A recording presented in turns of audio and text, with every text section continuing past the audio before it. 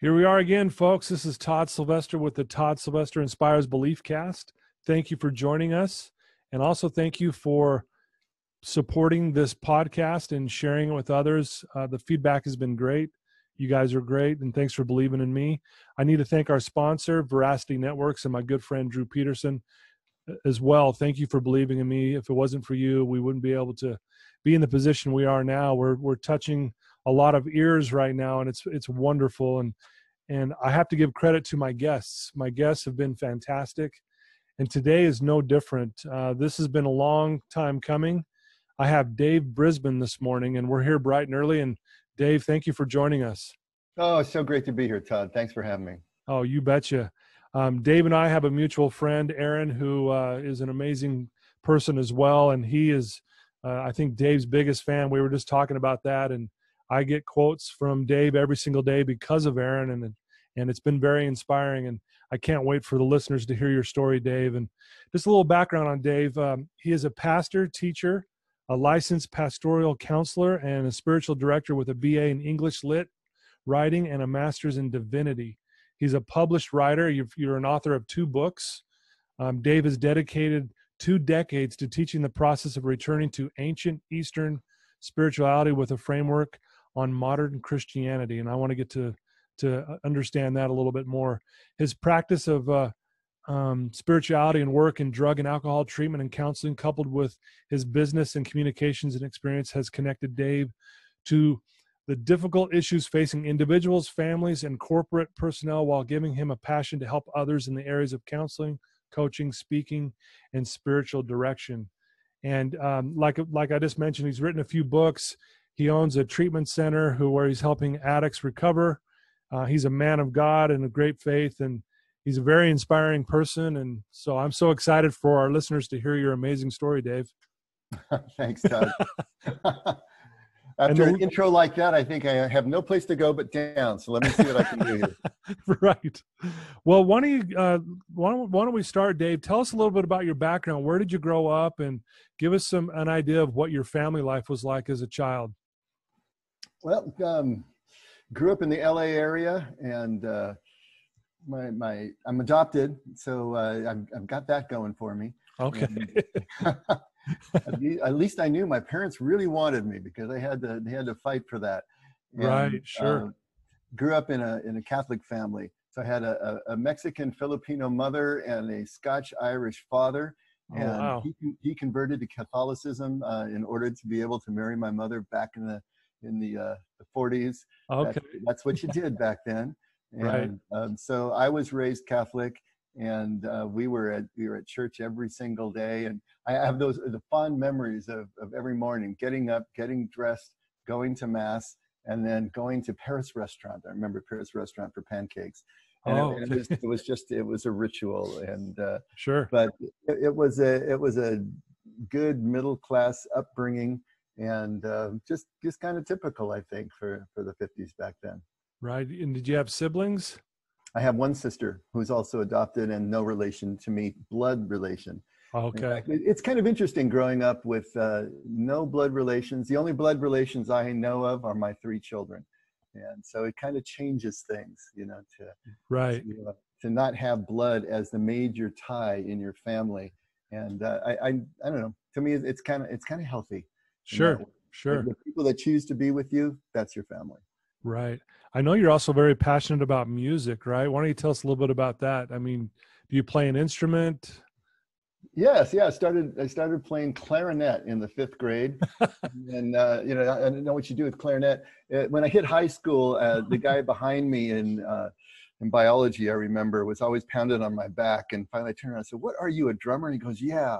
And so we decided to start a band together. And so there he was with his drum set, and there I was with my clarinet. And it's like, what do you do with that? Yeah, really. I'm interested myself. Well, I switched to saxophone and flute, and then we recruited a guitarist. And then I realized that saxophone and flute wasn't really going to cut it either. So I started playing guitar. And then eventually, as I was playing sax, you got to play your doubles in order to be useful in a band. So I learned to play guitar and keyboard as backup instruments. And so we started playing as a dance band back then, and I've been playing music ever since. out of high school. So this will be getting ahead of the story, but I joined a monastic order out of high school. But when I left that order and came Okay. back, I was playing music all through my 20s, writing songs. And I guess at some point, my claim to fame is that I do have an album on a I do have a song on a Grammy-nominated album. And Really? that was the height of my songwriting accomplishment. Hey, But that's a lot more than a lot of people can say. So that's pretty impressive. during my 20s, that was my goal, was to be a songwriter and to continue in music production. But that rapidly changed. Wow, that's awesome. Well, I know, you're very passionate about following and worshiping God, and you're a man of faith. Was that cultivated as a young child? I mean, how did you get so passionate about this? And it's almost obviously it's your mission in life to do that. So why don't you tell us how that kind of came about? Well, I was raised in, like I said, in the Catholic faith, and altar boy, 12 years of Catholic education, primary school and secondary school. And I don't know what, I can remember from the my earliest memories, being taught by the nuns and lying in bed at night and trying to figure out how things could be so. The things that I was taught in religion classes, things I was taught about God, just trying to understand. And I remember the mind just going as I was trying to get to sleep at night. Right. Always something that was in my head. Going through high school, it wasn't so much that spirituality was a driving force in high school. I was a typical kid doing what kids do. Right. But there were two brothers they were monks that taught me. And I think they were basically only probably 5 or 6 years older than I was in high school. This is one of them. It was their first assignment out of their formation. And the other one was just maybe a couple of years older, but they were both in their 20s themselves. And they took me on under their wing, kind of as big brothers would. And I remember at the time, I didn't have a real close relationship with my parents. It wasn't that kind of relationship where I could talk to them about everything. And the monks filled that gap for me. Okay. I remember that I could actually go, and I did several times late at night, since the brothers lived on campus in their own house. I could throw rocks at the window of Brother Kowaleski. I called him Brother Ski, and wake him up, in the middle of the night, and he'd come down and we'd sit in the front room and talk about whatever it was on my mind and what was distressing me. And I remember one time I was being a complete depressoid and very fatalistic, I guess, and he actually jumped up out of the chair and kind of got me into a half Nelson and said, until I lightened up, he was going to kick my butt. But that was the kind of relationship that I had with them, that it was real. I could talk to them, and they got me through a very difficult time in my life. And by the time I graduated high school, I realized now a lot of it was just a confusion of what I was going to do next. But I wanted to be able to do for other young men what they did for me. Wow. And give that back. And so I joined the order. And so out of high school, after one last summer on the beach here in Southern California, I got on a plane to Illinois, and the house of formation was in Lockport, which is about 60 miles southwest of the Loop in Chicago, out in the middle of the cornfields. I mean, nothing could have been more foreign to me. I grew up my entire life in the city, east of East LA, and to suddenly be in this rural area in the middle of corn was so different. Culture shock. Culture shock, yeah. Yeah, I remember the first morning after being up most of the night saying goodbye to my friends in the monastery, showing up to chapel in was a baseball jersey, jeans in the 70s, which were covered with macrame and patches, and bare feet, and stumbling kind of down the aisle to get my seat, met by the novice master, who just turned me right around and said, okay, this isn't the way this works. So it was complete culture shock. But I realized early on that I didn't really have a vocation, that religious life was something completely other than I thought it was going to be. And what I really had wanted to do was to teach and to help young men. So I left the order, and at that point kind of left the Catholic Church at the same time, not because I so much meant to, as because my life was taking a different turn into my early 20s. And I just had other concerns, music being primary. And so I kind of took another course for the next 15 years. Wow. So if you don't mind, you mentioned, you were going through a really difficult time. Can you describe that a little more detail for us? Like, you mentioned that there was, something that was going on, and these guys obviously helped you. Can you help us out with that? What was going on there? There wasn't anything specific. There Okay. wasn't so much anything that was, there was no trauma or abuse or anything in my life at that time. But I felt a very acute alienation, just a dissociation that I didn't fit, I didn't belong. Mm. It was, now looking back on it and knowing what I know now because of our kids, I realized that I'm probably on the Asperger's scale. And I guess Asperger's really isn't talked about so much more. So just the front end of the autism scale. But Right. as we started researching that and looking at our sons, I realized I had all the markers myself because I wasn't able to really process social cues. I remember as a kid, I always felt that I didn't fit in. And there was always that thing that kind of separated me. I always felt on the outside looking in. And that disconnection was something that I couldn't shake. But the Yeah. brothers helped me to connect and to feel part of. And I realized joining the order was to try to continue that feeling a part of, that there Yeah. was a tribe that I belonged to that I just couldn't seem to find. Even though I had friends and I connected in social ways, I just always felt outside. And that was excruciating after a certain amount of time. For sure. Yeah. And I think a lot of people can relate with that. I think, especially when we're younger, we all want to fit in. We want to be accepted. And, I say this a lot with my clients, connection's the opposite of addiction. Mm. And so being connected is really important, and it's crucial. And I think obviously connection to a higher power and connection in that realm is very important. Obviously it's very important to you as well. You mentioned too that as you moved forward, and you moved into the cornfield and stuff, you had this desire to help young men kind of find their way as well. Talk about that. Oh, it was just, I didn't realize what was going on at the time, that disconnection was ultimately going to be spiritual. I didn't know that. I just knew that I wanted to be a part of something, I suppose, larger than myself. And I didn't really have any way of expressing that either. I just felt the pain of it all. But I wanted to help. I wanted to be part of, I guess, sort of a social food chain, if I can call it that. Yeah. It was, people had helped me. I wanted to help, and I just wanted to feel a part of all of that. Ultimately, all of that is spiritual, and I wasn't thinking of it that way, but that was what was driving me forward and continued to drive me forward through my 20s. I feel like now when I look back at my 20s, I was sleepwalking through my 20s. It's interesting. I don't know if you can look back on your life, Todd, and just there are swatches of my life that I don't really have any clear memories of. I mean, I can reconstruct what I did, but Yeah. it's almost like I was reading it out of a book or someone told me what happened, because I really wasn't present. I really wasn't there. I was just going from thing to thing more in a reactive mode than in a proactive mode. And at the end of my 20s, I got married and had a child, and then the marriage broke up 3 years later. Mm. And that was the moment in my early 30s where everything came crashing down. And I can look back. I remember the first AA meeting that I went to, that I was invited to. I remember old timer standing up and saying that he was grateful to be an alcoholic. And, my jaw kind of hit my chest, and I said, what in the world is he talking about?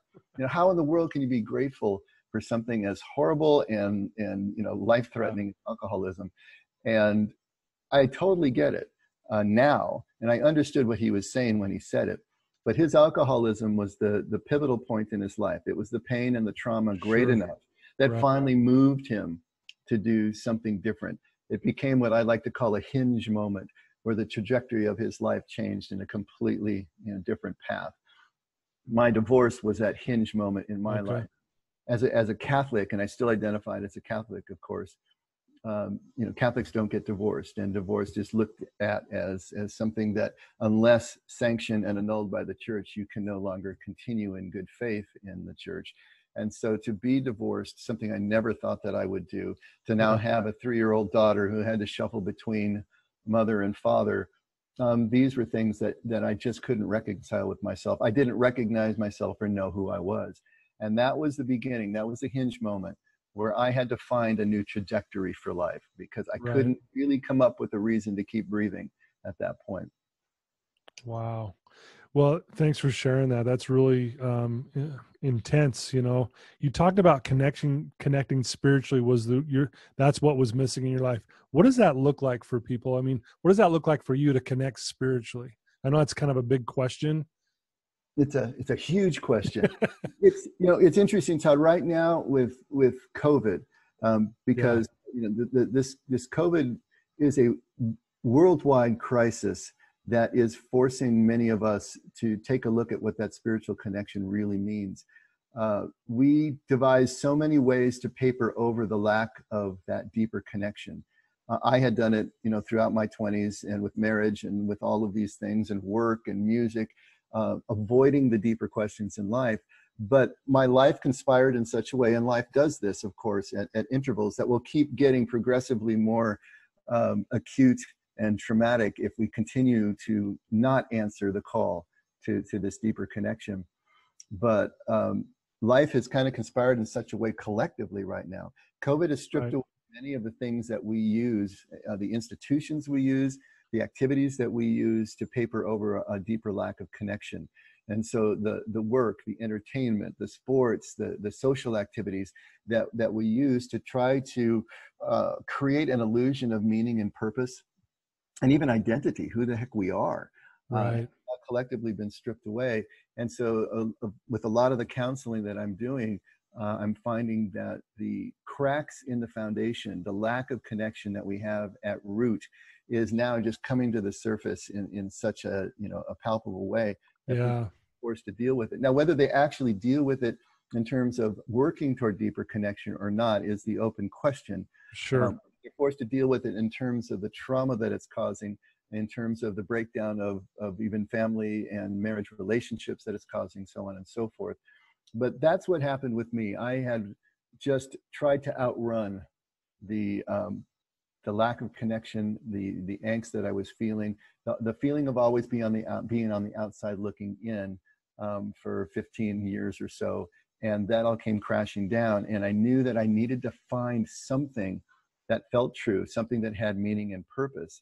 And so my goal for the next 4 or 5 years, and my method, was just to basically say yes to everything and just try to find something that made sense. And so I went on a kind of a whirlwind tour for truth. And again, it wasn't so much that I was thinking of it this way. This is in retrospect. I just was trying to find something. And I looked in every direction I possibly could, except Christianity, because I figured I'd already been there and done that. And so that really wasn't where I was looking. I was looking for something different. And that search took me to Eastern philosophy, Eastern religions, comparative religions. It took me into paranormal kind of focus. I remember I took a self-development workshop, which was basically palm reading and clairvoyance and remote viewing and channeling and all that sort of thing. Let's see, there was pyramidology, there was religious science, theosophy. I spent a year in the Mormon church. I met someone who was just an amazing person, and as she was describing her church and how her church helped her through a difficult time in her life, and I was just enamored with the community and the connection, which is what I craved so much. But I still couldn't get my head around the theology, that my Catholicism was still ringing in my ears. And then someone finally invited me. By this time I was working in marketing communications, and I had a staff of about 16, and one of my staff members invited me to her church. And sure, well, I'll go. And it was Christian, but it was evangelical, and it was so vastly different, a converted warehouse with a full band on stage, things I had never experienced before in a church setting.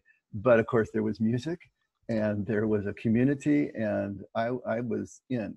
And it felt like coming home to Jesus, but in a way that was Okay. completely altered. But I just was trying everything I could to find something that made sense. And that was that search for meaning, that search for spiritual connection.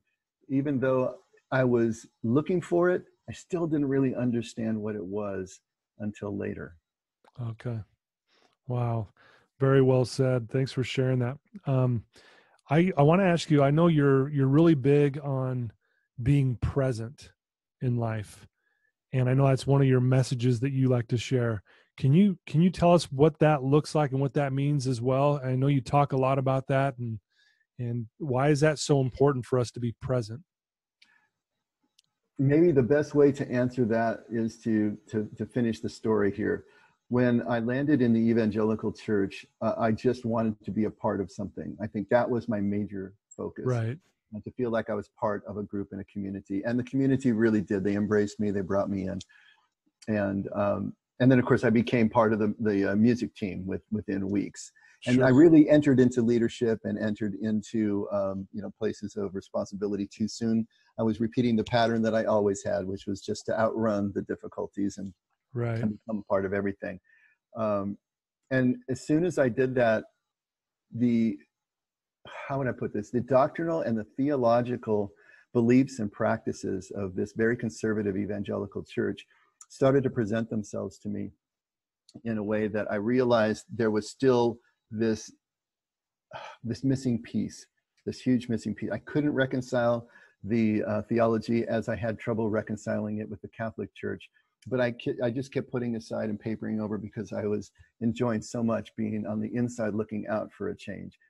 I met my current wife at that period, Okay. and we started dating, and I dragged her to the church. She was an ex-Catholic as well, and she was intrigued, but also, just kind of culturally mind blown by what was going on because she hadn't experienced evangelical Yeah. church.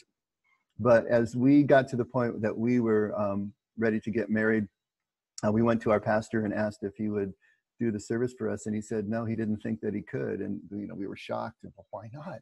And he said, well, we don't know that you have a biblical reason for your divorces, because she was divorced as well. Okay. And, if that's the case, then we can't marry you. And then reading the scriptures very specifically as they did, would our remarriage be biblical, or would it be tantamount to adultery, and so on and so forth? So reading very specific scriptural passages, they had a very specific idea about Christian divorce and remarriage, which of course threw both of us into the tailspin. Right. I Yeah. typically, for me, Mr. Intellectual, I went into study mode and I started studying everything I could about Christian divorce and remarriage. And it was finally then that the light went on in my head and realized that biblical interpretation is basically an opinion. Oh, I yeah. thought that it was always this monolithic truth from God. It was right or wrong. It was black, white, binary. And I realized, no, there was even one book that had 4 different viewpoints from 4 different scholars reading the same biblical passages and coming to 4 different Right. conclusions about biblical divorce and remarriage. And so I realized I've got to do this on my own. I can't abdicate this to anybody else, this study. Right. By this time I was already in pastoral training. And so I made it my job to study Christian origins. And I figured the truth would be most apparent from the beginning of something. And so I Right. studied Christian origins as my focus of study. And that led me to the Hebrew roots of Christianity, which I had never even heard of before. I somehow understood Jesus was a Jew, but that meant nothing to me until I started actually studying it, which led me to a study of the original languages, which finally led me to a Hebrew Jesus that I realized I could follow for the rest of my life. Oh, It wow. was at that point that I realized that if this really is Christianity, everything had come to a head, then I'm not really a Christian. And if this is Jesus' teaching, then I'm not a follower of Jesus. And I had to come to the point that I was completely ready to leave Jesus before I could actually find him. I had to let go of everything I thought I knew about Jesus in order to be able to finally see him. And in those pages of study is where I finally met him. But there was this critical missing piece, and this is what goes to your question about presence. Okay. I was looking for something that would bring it all together. And I spent a lot of time at a Christian retreat house that I found in Malibu. It was Sarah Retreat, which is run by the Franciscans. I befriended two of the priests there, one Franciscan and a diocesan. And I also went and sought out the American Catholic Church, which is a church that was in schism with Rome, and found that priest there. And I remember just getting an appointment with him. I was tenacious at this time in my life. It sounds like got an appointment with them, you know, and I sat down, and he didn't know me from Adam. I still remember his name, Father Erskine. And one and only time I met him, but I just was throwing up all over his coffee table and telling him all this. And finally he says, "How much time you got?" And I said, "I got time." He says, "You want to take a ride?" "Sure." So he drove me to a Catholic bookshop called Paula's Press, a few cities over, and just started pointing at book covers. And everything he pointed at, I bought. Walked out of there in the early 90s with about 100 and something worth of books, which back then was a lot of dough, you know? Yeah, wow. But he introduced me to authors like Thomas Merton and Brennan Manning and Henry Now. And of course, there was Augustine in there, and there was so much richness. All of it was pointing me, along with the fathers and the priests at Sarah, were pointing me toward a contemplative spirituality, and especially Merton. Merton is the spiritual master that our country has produced, that is responsible for bringing contemplative spirituality back into the mainstream, you know, back in the 40s and the 50s and 60s. But the introduction to me of contemplative spirituality, married with a Hebrew Jesus, who once I looked at him again through a contemplative lens, realized Jesus was a contemplative as well, and a mystic as well. Okay. And if you're not familiar with those two terms, basically what they're talking about is a non-intellectual approach to our spirituality, an experiential approach to our spirituality. We in the West, and especially since the Reformation in the last 500 years, have taken our spirituality into the modern mode, which is rational and it is intellectual, and trying to understand God through our theology and our thoughts about God, which always puts us at a distance from him. Right, sure. Object, right? What contemplative spirituality is trying to do is to step aside from the intellectual and move into a complete presence with God, where we are just connected, spirit to spirit, being to being. If you think about it, God's native language is silence. If we are going to communicate with God with no loss in translation, it is going to be in silence. That voice that talks to us in our head, through which we think and categorize and distinguish, we think that's who we are, but it's not. That's a construct and a byproduct of our self-awareness and consciousness. And to step aside from that in actual practice, whether it's meditative practice or a Christian practice called centering prayer, which was developed in the 70s out of the ancient prayer of the heart of the early Christians, is that technique, that way of developing a way to step aside from our thoughts so that we can just be completely present and completely aware in the now. And then we can take that and make it a part of our daily activities so that awareness characterizes who we are. Love is not possible without awareness first. We have to be completely aware and present to the person we're with in order to be able to do what love requires. Because if we're approaching love more from a legal aspect, just following law, following rules, there's no love there, and there doesn't need to be any presence there. And so the point is presence. Awareness and presence, I'm convinced now, is 90% of the spiritual journey. If we can get to that, then everything else can flow from that. But if we don't have that as a core, then there's really no way that we proceed much further. And story after story in the New Testament and Jesus' teaching, just attests to that. Wow, very well said. It reminds me of the scripture as you were talking, Psalms 46:10, that says, "Be still and know that I am God." And when you cross-reference still in the footnote, it says silence. Mm-hmm. And again, that's that connection piece, right? When we're present, we feel connected. And I love the way you described that. It was very well said. That's powerful. So how? That's it. Just to put a little, knot on the end of that. Yeah. Thought there. It's the tools of the contemplative are silence and solitude. We use those as tools. Now, that doesn't have to physically mean physical silence and solitude. It's ultimately an interior silence and solitude. But to start with physical silence and solitude is always a prerequisite, so that we can develop an interior silence and solitude, which then is going to become a stillness inside. And that stillness that the proverb talks about is a product of spending enough time in physical silence and solitude, using certain techniques to help us to be able to step aside from thoughts, that develops an interior silence and solitude and a stillness that we can then carry around with us the way an astronaut carries around his or her atmosphere inside the pressure suit. We can go anywhere now and keep our atmosphere with us, and we can take that throughout our day. And that stillness is the way that we now relate to everyone and everything in our circle of awareness. And so that's the key. If we can do that, now we can relate to people in real love, because we really see them, and we can present what love requires at any given moment. Wow, beautifully said. If there's someone listening right now, Dave, and they have no idea how to do this, to connect spiritually and be present and all that, what are some things they could do? Maybe explain, like, someone who has no idea, what would you tell them if they wanted to start connecting and being present? What could they do to make that possible? It is a matter of starting your own practice. And there are 5 things that everybody needs, every human being needs, in order to have a sense of meaning and purpose in life. And the people that come to me in counseling that are in distress, or in maybe in some form of trauma even, the first thing I'm going to want to do is ask them about their day.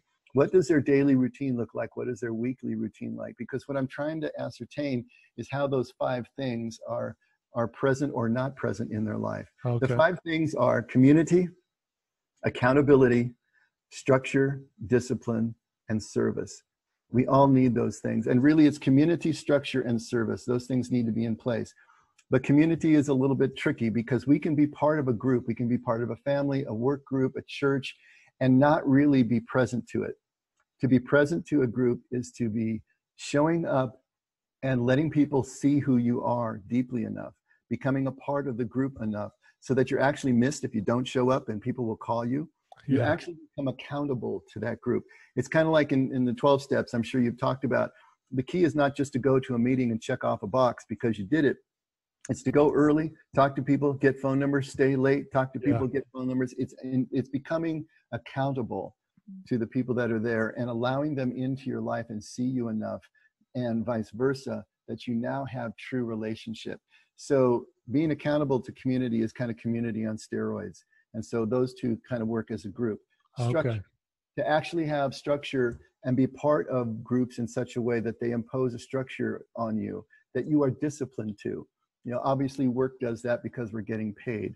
But when you're a member of a church and you're actually attending those weekly services, and you make that a priority and you show up to it, it's the showing upness to the structure that is the key, that you're really disciplined to it. Okay. But beyond the structure that is imposed on you from the outside in, there also needs to be a structure that you impose on yourself from the inside out.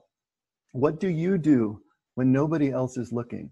What do you do, in your own moments? And so to answer your question specifically about the person who wants to dive into contemplative spirituality, is to set up your own practice, whatever that looks like. It could be just something as simple as 20 or 30 minutes of quiet time in the morning.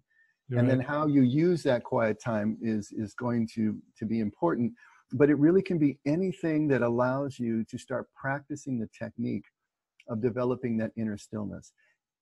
There is so much talk about mindfulness right now. Right. Mindfulness, and now that's become, a buzzword. And it's almost to the point that it becomes a meme and it doesn't really mean anything anymore. Yeah. But it's obviously true that you're only going to be able to really find God, if you're looking for God, or that power that's greater than yourself, at the intersection of here and now. You know, I like to think of it as a road sign. It's here and now. Yeah. As human beings, the only place we can be, because we can only be one place at one time, is here and now. So the only place we're going to meet God and ultimately our own meaning and purpose and sense of identity is here and now. And so we need to practice being here and now. Most of us spend at least half our time, in actual fact, probably 80 to 90% of our time, and studies have shown this, not thinking about the thing that we're actually doing. Wow. Most of our waking life, we are thinking about something other than what we're doing at the time, the conversation we're having, the task at hand. And furthermore, about 80 or 90% of the thoughts and the emotions that we're feeling as our mind is wandering off what we're actually doing is negative, because that's what we continue to process. So the negative things, we don't dwell on the positive things, we dwell on the negative things, the things that are not done, the things that are dogging us. And so we are experiencing a lot of trauma, a lot of negativity and angst that the moment does not contain. The moment is just fine. Right. To practice being present with these techniques, whether it's meditation, centering prayer, or just sitting with a cup of coffee and just watching the light change in the early morning and being present to what is there. And every time you realize that your thoughts have taken you off and you're no longer thinking about what you're doing, but you're thinking about all the endless lists of things that circle your brain, you just bring yourself back. Meditation, whether it's a Eastern practice or whether centering prayer, they have techniques for bringing you back to the moment. You practice those things. Contemplative journaling can be another way to accomplish the same. There can be meditative walks. There's all different techniques. There's dozens of them, and they're all designed to do the same thing, is to help us get really good at being able to be right here and right now, and the only thought in our head is the one that pertains to the task at hand.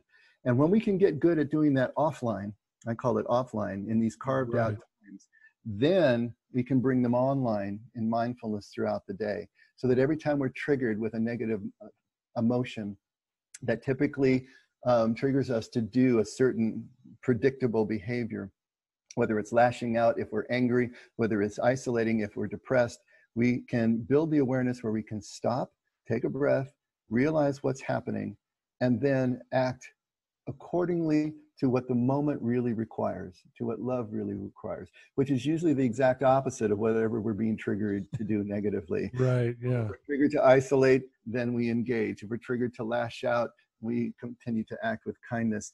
And we develop a new default position. We're literally rewiring our brains as we go and learning to live in love, learning to live in connection. And then that takes us to the fifth, which is service.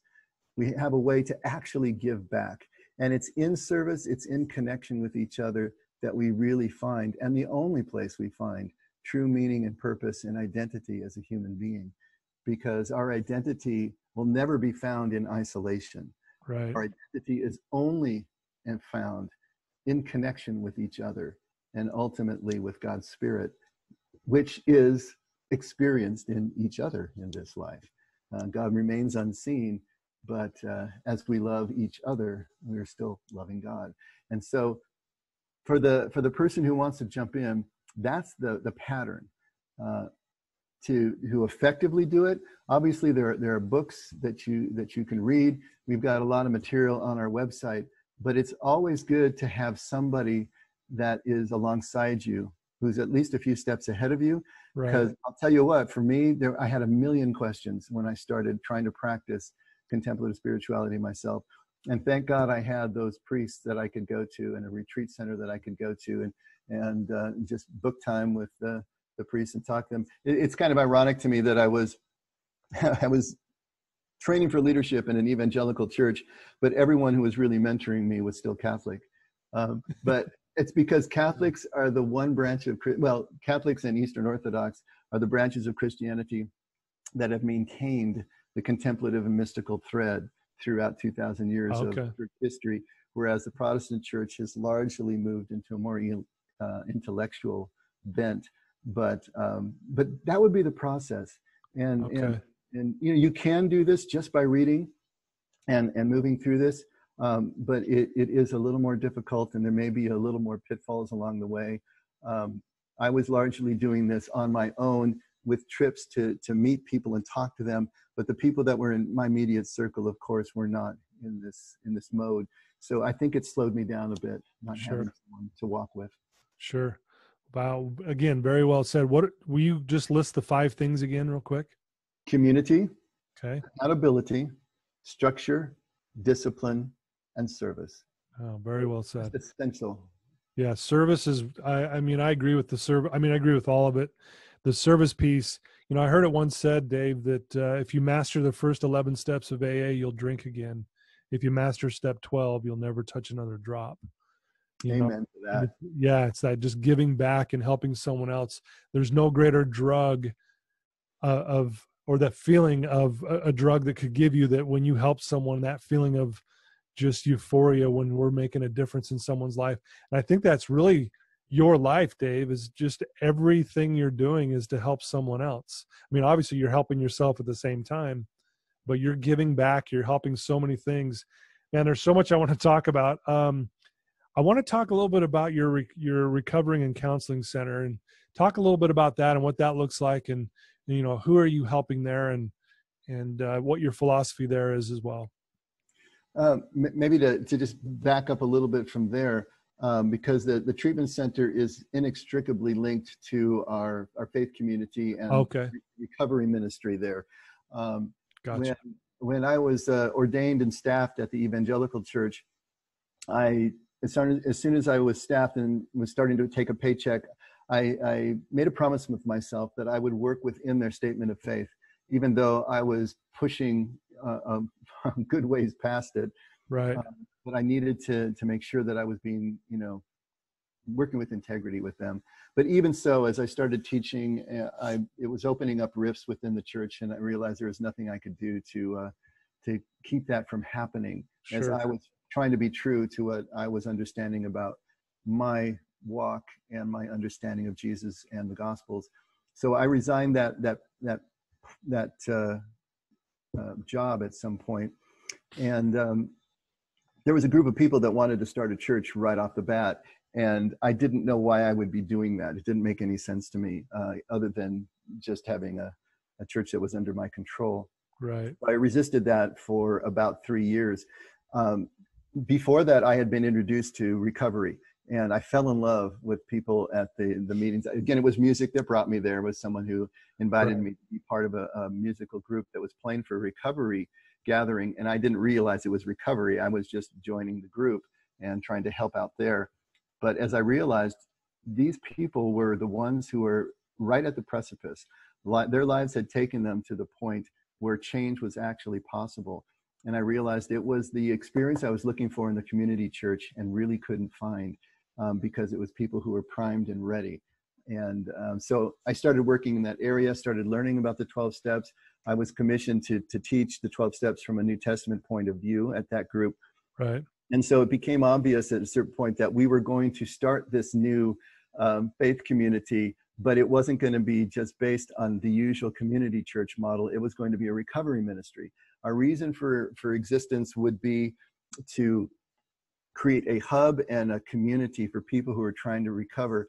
And of course, early on, even though I didn't have a substance abuse background, I realized that we are all recovering from something. Yeah. Everybody has unfinished business in their life. And as long as it's not addressed, we will be papering it over with something. And if it's not substances, then it's going to be what we call process addictions, some mode of behavior that keeps us distracted and busy enough that we can continue to function and not answer these deeper questions in life. And all of that is curable through the same process. And the 12 steps are a perfect map of that process. But ultimately, it comes down to the contemplative spirituality that we've been discussing that will take us through. Okay. And so that community was called The Effect, and we started it 13 years ago. And it was a recovery community that also worshiped together, is the way that we looked at it. Okay. And so it was kind of taking the church model and turning it on its head. But as we moved forward, we realized we needed more help. It's kind of, if you're going to preach the gospel to a starving person, what do you need to do?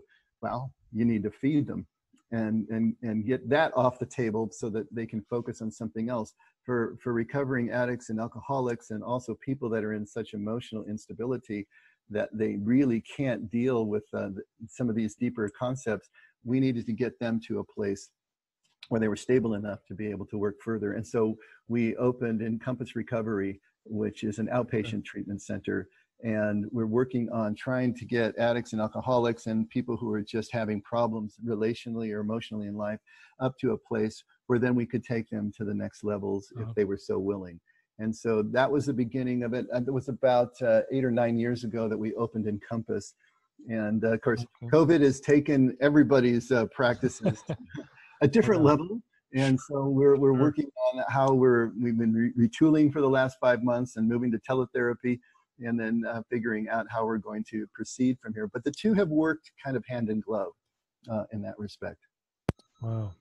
Yeah. Well, I got to be there with a friend of mine years ago, and it was an amazing place. And again, it's amazing work that you're doing there.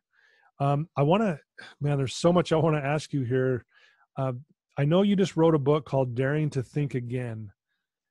Tell us a little bit about this book and some of the principles and concepts that one would find in there. Actually, Daring to Think Again is the second book. It's a companion book to the first volume, which is called The Fifth Way. Oh, okay. Sorry. But either one can be accessed, first, and they're standalone at the same time. Okay. But the Fifth Way is a look at, I think the Western journey to the Hebrew heart of Jesus is the subtitle. And the idea is that if we are going to approach Jesus from an Eastern and Hebrew point of view, which he adamantly is, he's an Eastern teacher, right. Eastern audience in an Eastern language. If we don't approach him from that point of view, from an Eastern point of view, then we're going to misconstrue what he's trying to say and the teachings, the whole worldview. So there is a journey to the journey that needs to happen from a modern Westerner's point of view. There is a stripping away and a willingness to let go of a Western worldview enough to be able to stand or sit at the feet of an Eastern Jesus. So Fifth Way is about that, what that journey looks like, how we have to actually assess our own worldview as we try to approach a very alien one from which to understand Jesus' teaching. And then what do Jesus' teachings really say from an Aramaic, that would be the language that Jesus spoke, okay. The Aramaic point of view.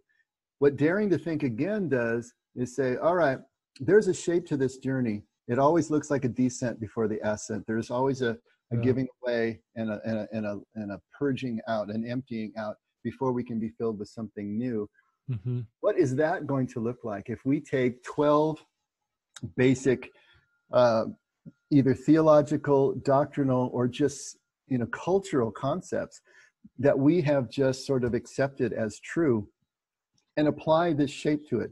What right. Jesus is basically saying is, in that story of the rich young ruler that comes to Jesus, I don't know if you're familiar with that one. Yeah.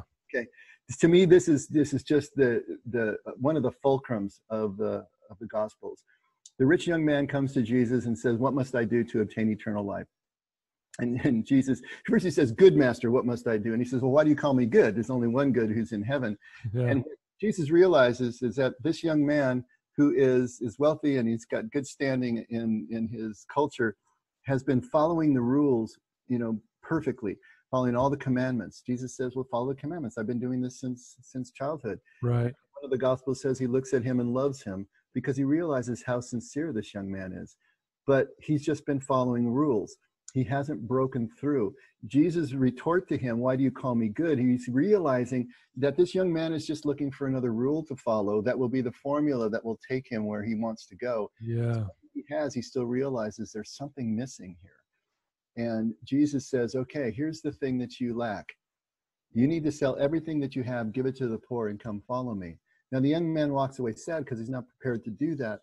And we will over-literalize this and just think it's about another rule for us to follow, which is not be greedy and not accumulate, right, and serve the poor. But that's not the essence of what Jesus is saying. What he's saying is, you have to be willing to let go of everything that you're clinging to. everything that you have developed in your life that you think is tantamount to your survival, everything that you think is what is going to get you the things that you need in life, let go of it all so that you can actually stand and perceive the truth. It's basically another call to presence. It's the same thing that we've been talking about all along in contemplative spirituality. But that's it. That's the key. He's not ready to go there yet. But if we aren't ready to first identify those things to which we cling, and it can be our whole culture, our worldview, as well as the things that we have experienced in our own life, the things that have impressed themselves in us as ingrained patterns of thought and behavior, if we aren't willing to do the work that it takes to become aware enough, present enough to see them in operation in our lives, and then work to empty them out, we aren't going to be able to see this truth that Jesus says will ultimately lead us to complete freedom, which is the freedom from the fear that drives those obsessive compulsive patterns in our lives. That's the process. And so daring to think again is challenging us to challenge everything, to question everything that we have in place in life, and see if it holds up as we move it through this meat grinder process here of stripping away, descending, and coming out the other side. So the first part of the book is about that process again, using rites of passage, which we don't have in our culture anymore, but a true rite of passage, which incorporates separation from everything that you are familiar with, a transition, which takes you through some type of process that is always painful and disorienting, and then reincorporates you on the other side. You know, so that process, and then applying that principle to these 12 concepts, and they're big concepts like love and trust and heaven and hell and law. So big concepts that we have definite ideas about culturally and doctrinally, and saying, how is another way to understand these as we apply the teachings of Jesus from this Aramaic Hebrew point of view? And what does that look like? But it's basically a training of the process. It's not so much to give you new ideas about these issues, but it's training you in the process to come up with your own ideas about the issues in your life. Wow. You just opened my eyes up to that whole story. I was looking at it differently too. And you really opened that up for me. And that book sounds amazing.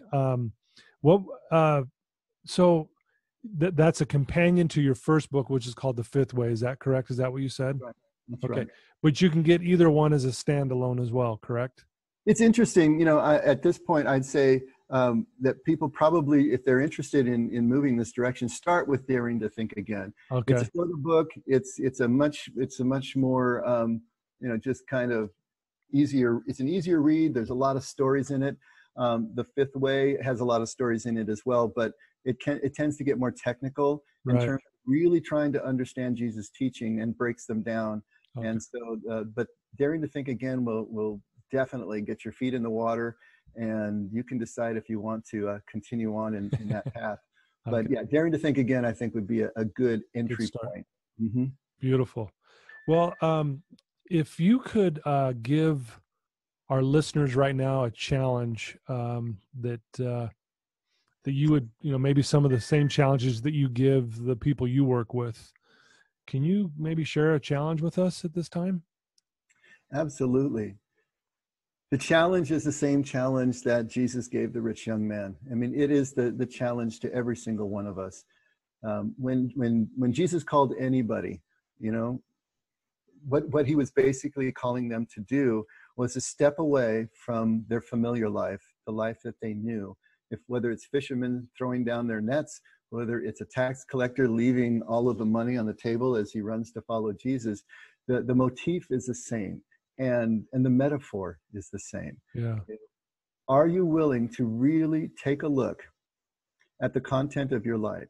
Take a look at those 5 points: community, accountability, structure, discipline, and service, and see what it is that comprises your life. And if you still have a sense that something is missing, I mean, if it's not broke, don't fix it. But if you have a sense that something is missing, that there is more than you currently have, enjoy, and can ascertain is the fullness of your own meaning and purpose and sense of identity, are you willing to do the work that it will take to let go of everything that you think you know, everything that you cling to for support, and embark on finding truth where it exists and not just where you expect it to be.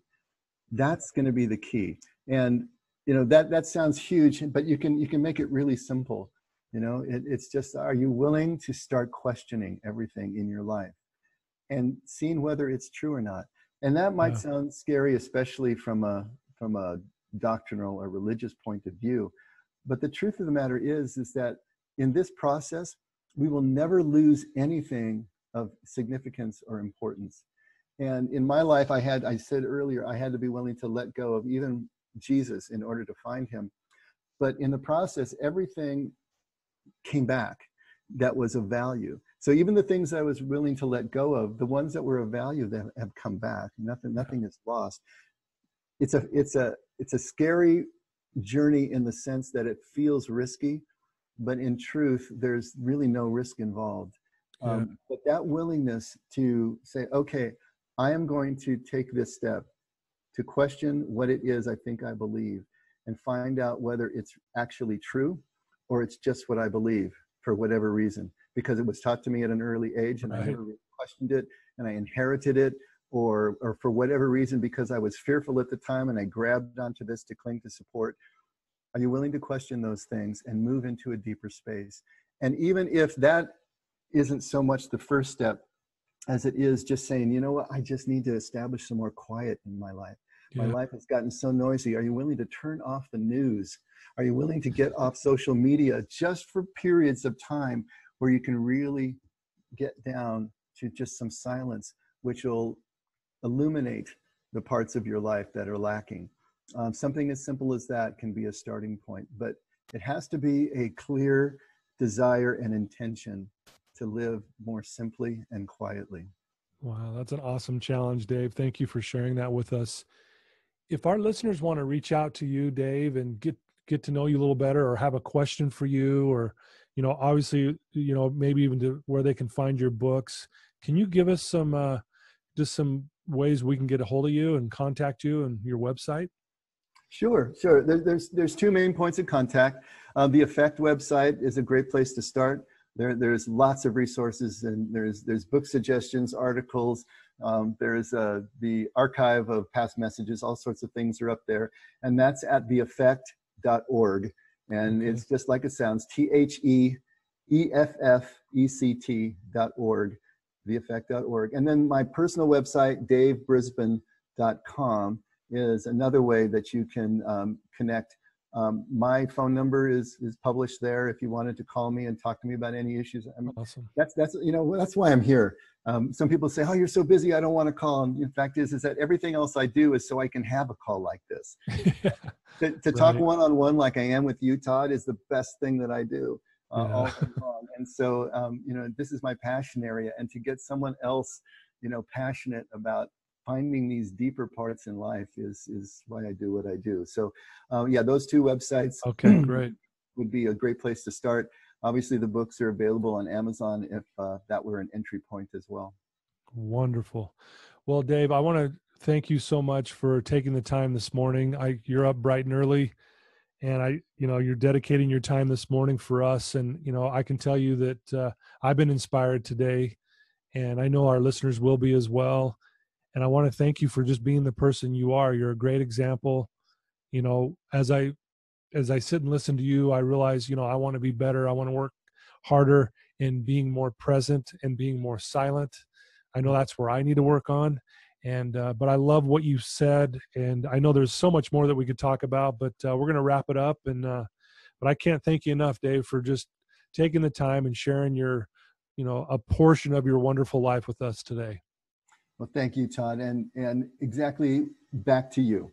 I mean, what you're doing here with your podcast and the work that I know you're doing is equally in the same vein. Just trying to help people find a better way to live their lives and connect. Yeah. Connect. That's so important. Mm-hmm. Well, thank you, Dave. And there you go, listeners. Another amazing guest, Dave Brisbin. Please reach out to him. I know that he'd be willing and would love to hear from you. And please, check out his books too. I got to be honest with you. I just ordered your book, Dave, Dare to Think Again, right as we were talking. I placed the order on Amazon. Thank you. Another Yes. sale. Wow. You can retire now. You're good to go.